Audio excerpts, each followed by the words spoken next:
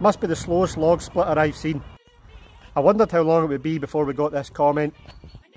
For a bit of context, that's a 5500 max drive unit, 5500 maximum newton meters of torque, running on what looks to be a small forklift that also sounds like it's on idle, which means it's probably got fairly low oil flow, hence the slow RPM.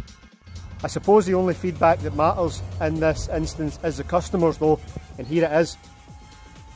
Seems more than happy with it. But yeah, if it's just the speed you're referring to, if it's the RPM speed, it's merely an oil flow from the carrier machine issue. Bit more revs on it, bit more oil flow would result in higher RPM. Cheers!